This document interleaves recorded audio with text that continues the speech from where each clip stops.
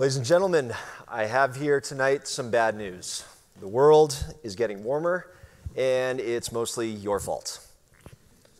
Now, I bet most of you sitting here tonight care about global warming, want to see things get better and not worse. But the fact is, everything that the research tells us about our individual carbon footprints is that they're really only based on a very few things and few decisions that we make over the course of our entire life. It's the car we drive, it's where we live, where we work, and very critically, the level of wealth and income of the country that we live in. What that means for pretty much every American, and I would wager especially those of you sitting here tonight, you have made the planet a lot worse than most of the other 8 billion people living in this world. Now, I also have some good news. If we do end up living in a hotter world, it's not going to be fun. It's not going to be a world any of us should want to live in, but you will all probably be okay. And that's because another thing the research tells us is that the more resources you have, the better off the country that you live in, the more developed the place that you live in is, the more you're able to respond to the changes in climate, the more you're able to adapt to all the negative effects that we're going to see if we do end up living in a hotter world. Now, I'm here to talk about this tonight because not only is it a major issue in thinking about things like income inequality, but it's also a major obstacle in our entire ability as a human race to build the things that we need to fight climate change, to build the infrastructure that we need to make sure that we don't live in a much hotter world that's 2 or 3 or 4 degrees centigrade above where we're living now. So I think we have a solution to this problem, which I'm going to talk about later. But right now I'm just going to highlight what I'm talking about here and this disparity of outcomes and the effects of global warming. This is a map of the world. The redder areas and the redder countries are what the UN's Human Development Index has indicated as lower levels of development.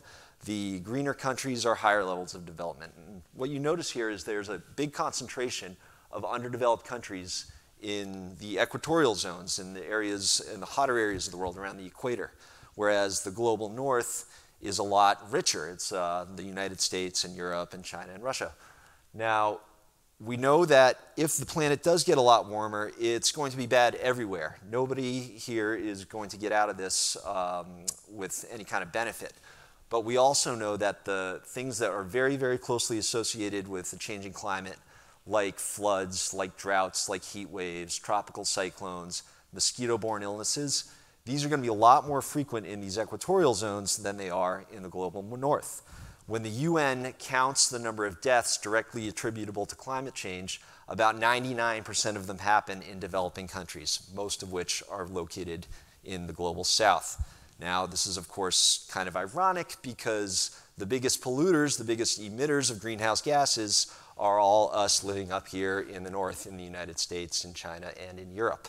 So we are the most responsible for this warming world, yet we are better able to deal with the consequences of climate change than a lot of the other people who are not doing so much to harm the planet. Now, what do we, but you know, this happens here in the United States as well. Just think about the California wildfires for a second. This was, you know, just some images here reminding us of how truly devastating this was and continues to be. This is a problem that we know is connected to climate change. We know these fires are here to stay for the time being and probably only going to get worse over coming decades. It's going to be a chronic thing really everybody who's living in the American West is going to deal with. And you know, we've seen millions of acres burned and millions of towns, or thousands of towns burned down to the ground.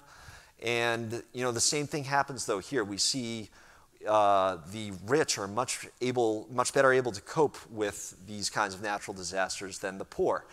The wealthy can buy things like air purifiers, which cost several $100s. They only work in one room. They're very expensive to run. They can do things like buy backup power generators for their homes. A lot of times these wildfires will knock out power in the areas that they happen and people will be without power, but if you can afford it, you can still cool and heat your home. Real estate values in the areas that aren't affected by the fires have gone through the roof. If you can afford to buy a new place or rent a new place in the areas while the fires are going on, then you pretty much do. Whereas if you can't do all that stuff, you're stuck living and working and going to school in areas with air quality indices that are as bad as any city in the world. So, again, I bring this up because when it comes to making the investments that we need to fight climate change, all the renewable energy that we need to put onto the grid, the situation here is exactly flipped. The benefits of making those investments flow to the rich, and to a much higher degree than they do to the poor and those with less and less resources. You know, one of the most frustrating things about working on the issue of climate change, which is something I do every day, is that we know the answer. We know how to do this. We know how to fix this problem. We have all the technology we need right now to solve climate change. The problem is we're just not doing it fast enough, and we're not switching from fossil fuels to renewable energy resources like wind, solar, nuclear power as fast as we need to. And probably the biggest reason is we haven't figured out a good way to pay for it. This stuff is really expensive. We need trillions of dollars of investment, trillions with a T. And to do that kind of investment, you really are limited in what kind of entity can do it. You can either be a large sovereign nation or a large multinational energy company. And the benefits of those investments flow to the shareholders. They don't flow to the people whose livelihoods and health are at greatest risk from a changing climate. I'm going to talk about high voltage transmission for a second, which you might not know a lot about, but if you are in the energy industry, you know that if we are going to tackle climate change, we need thousands and thousands of more miles of this stuff everywhere in the United States and around the world. These big, big wires are a great way to take energy from where it's generated to where it's needed. And if we're going to make renewables work on the energy grid, we need a lot more of this stuff. The problem is it's really, really hard to build, not just because it's expensive, but it's very, very hard to get it permitted, to get it approved to the right-of-way to send power from where it's generated to where it's needed. And it's not hard to see why. If you're trying to build a power line from one part of the United States to another, you got to get permission from every single state that's between the starting and the end points of that line. We see this happening in New England. For years, there have been all these ideas to use high voltage transmission to bring cheap, renewable Canadian hydroelectric power down to the lower load centers of Connecticut, lower New England, New York, and Rhode Island, and Massachusetts. But these things keep getting delayed, they keep getting held up, and it's mostly because of Vermont, New Hampshire, and Maine. And now, nothing against those states whatsoever. I love Vermont, New Hampshire, and Maine. But you can easily see why there's all this grassroots political resistance against building these lines. If I'm sitting there in New Hampshire, why would I want to see my pristine backyard torn up for a huge high voltage transmission tower to take power from Canada, of all places, and give it to somebody in Massachusetts where I don't live? This is what leads to NIMBYism, not in my backyard, something you may have heard of. This is a huge problem when it comes to building renewable energy infrastructure. There's a lot of NIMBYism, both here in the United States and the rest of the world. And again, this, I think, comes down to the fact that the people who are at greatest risk to the harmful effects of climate change can't participate in these investments. And I mean financially here. They don't get the money that these investments generate when they generate returns. People don't build this stuff for free. They build it because they get paid to.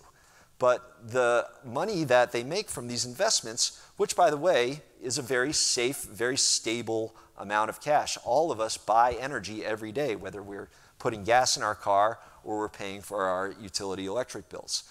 And that's something investors love. They love safe, stable cash flows.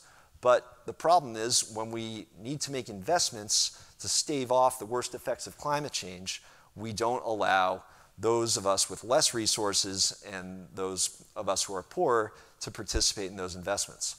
So, what is my solution here? Very, very simple. We need to make it easier for this to happen. We need to give skin in the game to those of us who have the greatest risk to our health and livelihood from climate change. We need to make it easier for them to participate in the financial rewards of infrastructure investment. And we know we can do this because it's happening already in a few small areas of the country. This is a picture of a transmission line that's located in California within the tribal area of the Morongo Native American tribe. What this Native American tribe did, this very unique thing, a developer wanted to build this high voltage transmission line through their tribal areas.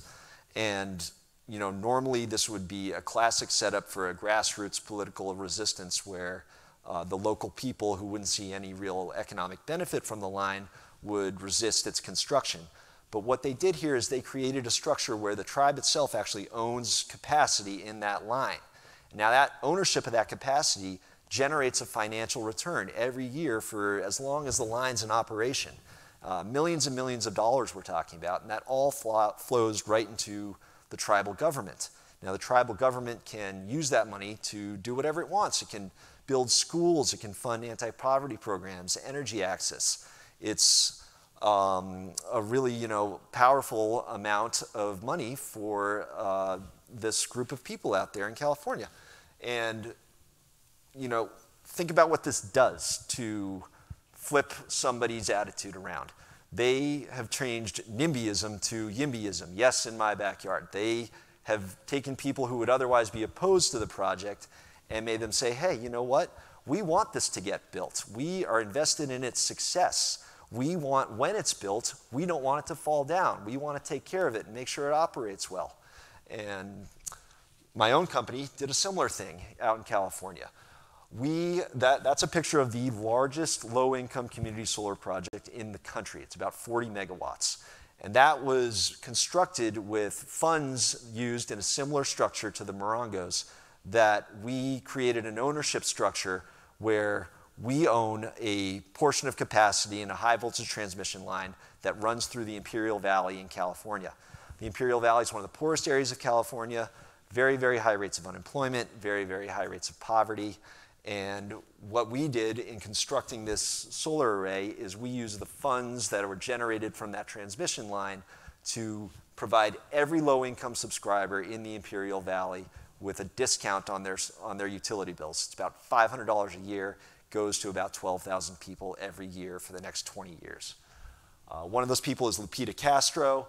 That's a picture of her right there. She's a single mom. She lives and works in the Imperial Valley.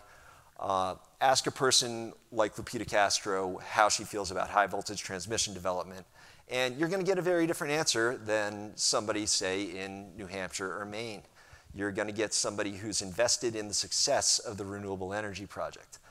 The idea here is that I'd like to leave you with tonight is that we in America don't make it easy for people without a lot of money to be good environmentalists. We make it very easy for the rich to do that. We can do things like put solar panels on our house or buy a Tesla. But if you don't have a lot of resources, even if you care a lot about the environment, we make it very, very hard for you to do anything about it. And we see in this disparity of the effects of climate change, it's going to be a lot harder for certain groups of people to adapt than it is for others. And what we need to do is empower these people to put their money where their mouth is and have a stake in the action here, because this stuff's not going to get built right away. It's going to take a long time. We need to build it as fast as possible. We need to build as much of it as we can. And I think ideas like this are a great way for us to contribute to that solution.